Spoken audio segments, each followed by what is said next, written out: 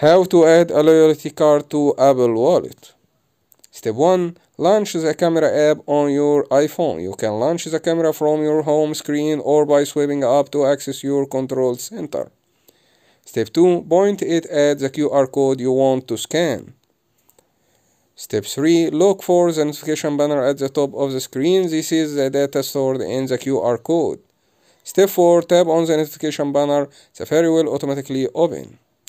Step 5. Fill in the necessary details and tick the box to agree the terms and conditions if appropriate.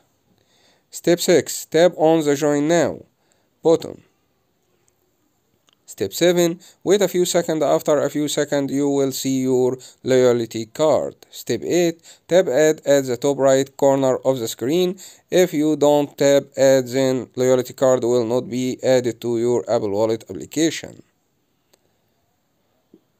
Step 9. Your loyalty card is now stored in Apple Wallet. You can check to see your loyalty card is in Apple Wallet by opening the Apple Wallet application.